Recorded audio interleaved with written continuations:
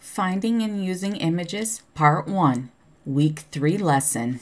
Here are some common questions about finding and using images for e-learning. If an image is online, doesn't that mean it's free for me to use? Don't I have the freedom to using copyright images if it's for an educational purpose?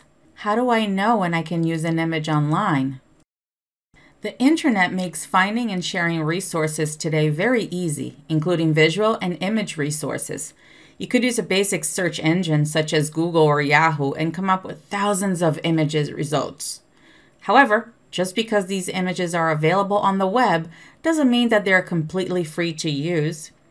While the internet does make it easier to search for and find various resources, this creates even more confusion on the guidelines and rights for using these resources in personal, commercial, and educational settings. Do you have permission to use these resources, even for educational purposes? How do you know when you have permission to use a resource? Copyright, Fair Use, and Creative Commons are three sets of guidelines that state the protection rules and rights for utilizing resources. While the information in each of these areas can be extensive, it's always a good idea as an educator to have a basic understanding of the rules and your rights for using resources and images in your online courses. Copyright, all rights reserved. Copyright is a law that grants protection for original works of authorship from being used or manipulated without the expressed written permission of the author. Copyright exists the moment an original work has been created in a tangible form. A tangible form that is subject to copyright, if it is an original work, can include items such as a novel, artwork, recorded music, computer software, photographs, a blog post, or a web page, just to name a few. Items that do not qualify for copyright protection include things like stated facts, ideas, or duplications of items in the public domain. For more information of what is protected by copyright, I recommend visiting the U.S. Copyright Office website. You will find the link on your handout.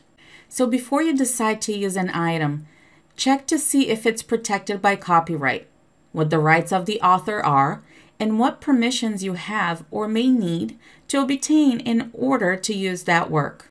I would recommend reading Who Owns That for more information on how to interpret who owns something you may find on the internet. You can find the link on your handout. The public domain, no rights reserved. Although copyright protects original works, this protection is not indefinite. If an item was not renewed for copyright, published in the U.S. before 1923, published between 1923 and 1978 without a notice of copyright or renewal, or is created after March 1st, 1989, it is in what is known as the public domain. Items in the public domain are no longer protected by copyright, ineligible for copyright protection, or has an expired copyright. No permission is needed to use any work if it is in the public domain, although it's still considered good practice to cite your sources. You can visit the page Determining Copyright Status for more detailed information. The copyright slider provides a great way to check when an item is considered to be in the public domain. I also recommend the Public Domain Overview from the University of California for a good overview of the public domain and the work that falls under this category. You can find the links to these resources on your handout. However, what if you created an original work and want to be attributed for that work, but still want to give others access to use that in order to create new forms of expression? That's when Creative Commons come into play. Creative Commons, some rights reserved. Between the spectrum of all rights reserved and no rights reserved, there is a some rights reserved area for the use of works known as Creative Commons. Creative Commons works alongside copyright protection and rules by providing licenses to authors, stating how their works can be used by the public. These licenses also inform users how they are able to use the works and credit the original author. The purpose of Creative Commons is to allow authors to open their works up for additional creative forms of expression while still remaining legal and maintaining control over their original ownership. There are 6 different licenses that an author can select when using a Creative Commons license in relation to their work, and more than one can be used for the same item.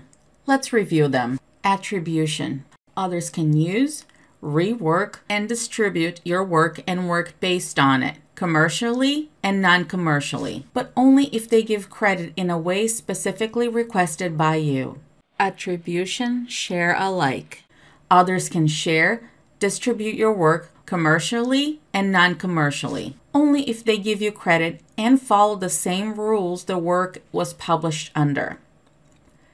Attribution, no derivatives. Work can be redistributed commercially and non-commercially, as long as it remains completely unchanged and whole and credit to the original author. Attribution, non-commercial. Work can be used, reworked, distributed non-commercially. Resulting new works must credit the original author and be non-commercial, but the original licenses don't have to be used for the new work. Attribution, non-commercial, share alike. Work can be used, reworked, distributed non-commercially, and credit to the original author and keeping the same licenses.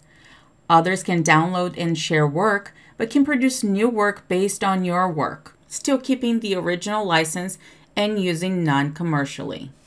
And finally, attribution, non-commercial, no derivatives. The most restrictive license, others can download and share work, but must credit and link back to the original author and cannot change the original work or use it commercially. For more detailed information on each license type, you can visit the About Licenses page on the Creative Commons website. You can find the link on your handout. Let's take a look at this short video that illustrates really well how to use Creative Commons content. Let's say you created a YouTube video and you wanted to add some music, but because of licensing restrictions, you couldn't use just any song you wanted. That's where Creative Commons comes in.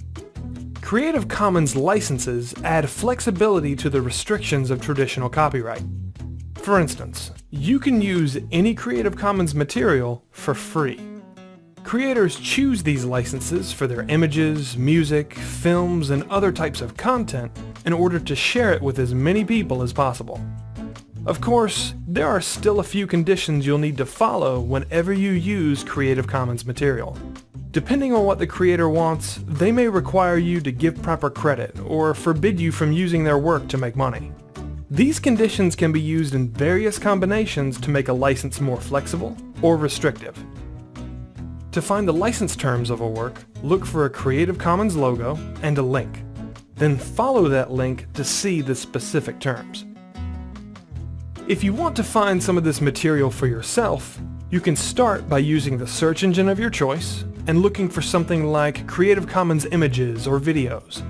Also, many media sites provide a Creative Commons search filter, such as YouTube, Flickr, Free Music Archive, and many more. To legally use Creative Commons material, all you have to do is follow the terms of the license. You don't even need to ask the creator for permission.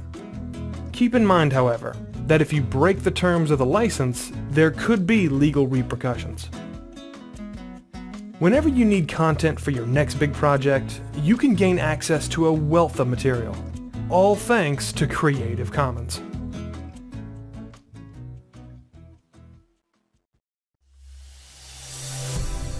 GCF Global, creating opportunities for a better life. Fair use.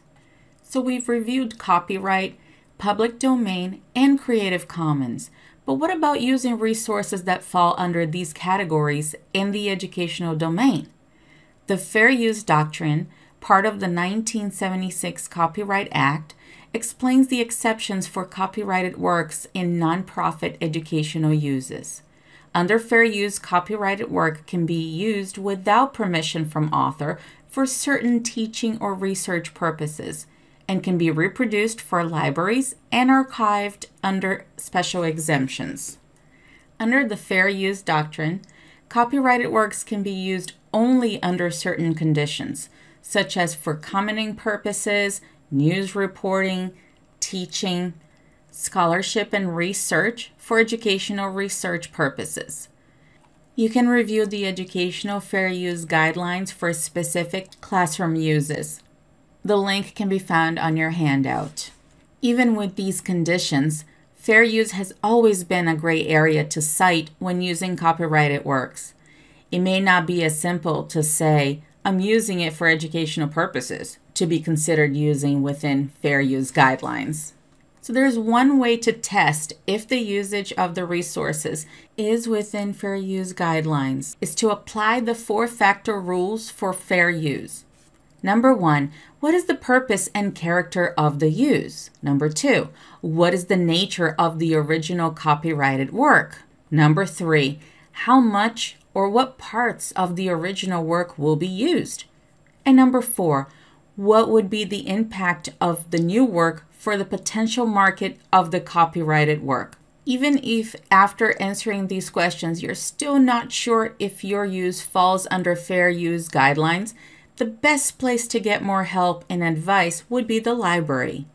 Check out the Copyright and Fair Use Library Research Guide for additional resources, as well as the library copyright experts' contact information. You can find the link to that resource on your handout. So to summarize this lesson, copyright, Creative Commons, and fair use are guidelines that you should be aware of and follow when deciding what types of resources you want to use in your online courses, including images. Part 1 of Finding and Using Images module provided you with a good overview of each of these areas and what to keep in mind as you use different resources in teaching. With these guidelines in mind, Part 2 will review how to use an image within these rules, where you can find them, and how to properly format and optimize an image to be used in your online course environment.